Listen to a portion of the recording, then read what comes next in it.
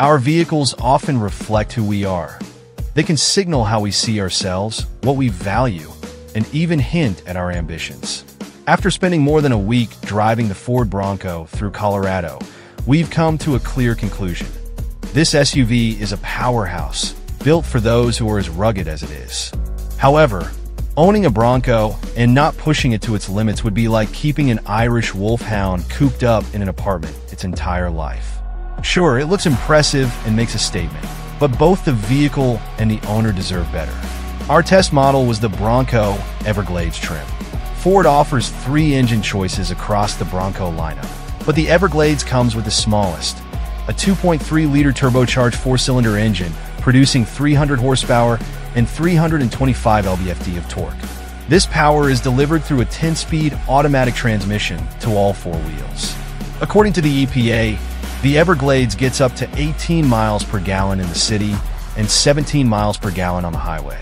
Our test vehicle was priced at $58,770, which is close to the Bronco Wildtrak, starting at $60,225. However, the Wildtrak features Ford's 2.7-liter engine, but lacks the Everglades snorkel, worn winch, and marine-grade upholstery. The Everglades trim is designed with serious off-road capabilities in mind. The marine-grade upholstery is a prime example. Soft and comfortable, yet built to withstand anything you might encounter. The dashboard, door panels, and controls are equally rugged, prioritizing durability over the soft-touch materials found in most SUVs at this price point. While this might be a downside for some, it's likely those individuals wouldn't fully utilize the Bronco's intended purpose anyway. The design choices in this SUV are clearly made with off-road enthusiasts in mind. The grab handles are robust and strategically placed, while the switchgear features large buttons and knobs that can easily be operated with gloved hands. Instead of traditional plastic recesses, the door panels use netting, making it simple to stash gear, including oversized water bottles. The front seats are both comfortable and supportive, with a generous thickness that helps absorb the bumps and jolts of rough terrain. However, as a taller driver, I found it challenging to see traffic lights clearly when first in line at an intersection, a common issue in many vehicles. Still, I would have appreciated the option for a lower seating position in the Bronco. There are a few quirks worth noting. The centrally located window switches felt awkward to use even after a week of driving. They're angled towards the windshield, making it easy to hit the wrong switch since you can't easily look at them while driving. The mirror adjustment switch poses a similar challenge. These are minor inconveniences, though, and they stem from Ford's design decision to maintain these features even when the doors are removed. Those who intend to use the Bronco for off-roading will likely appreciate these thoughtful touches. On the other hand, city dwellers who use it as a daily commuter might find these compromises a bit frustrating at first, but they'll likely adapt over time.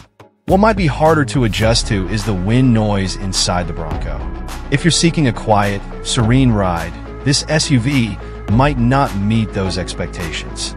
Despite having a sound-deadening headliner, wind noise becomes noticeable as soon as you hit 35 miles per hour, 56 kilometers per hour.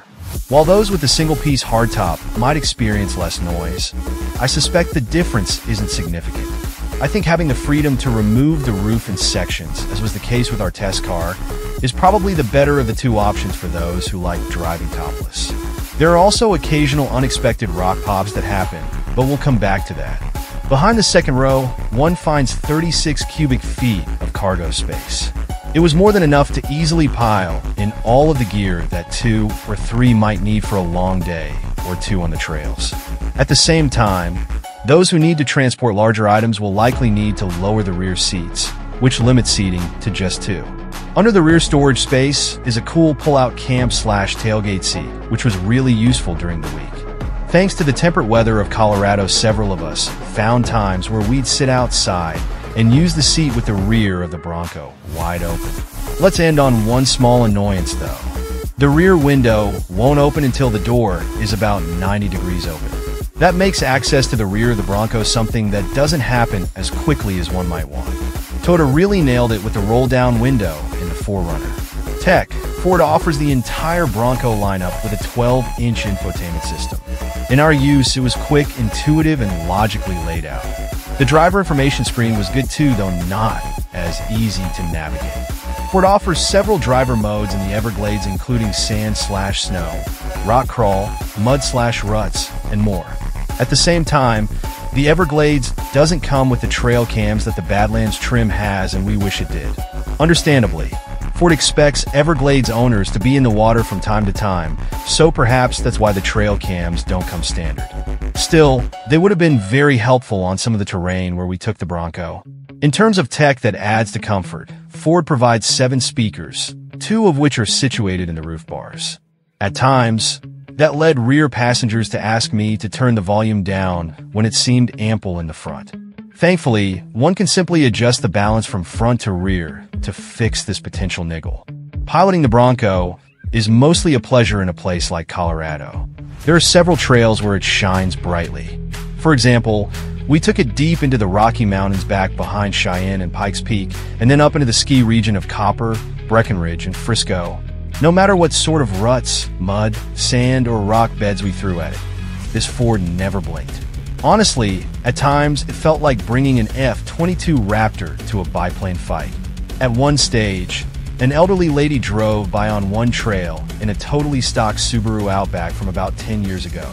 We immediately went to find somewhere she couldn't follow. The Bronco still had 0 issues whatsoever. On-demand, electronically locking differentials provided additional grip and confidence from behind the wheel.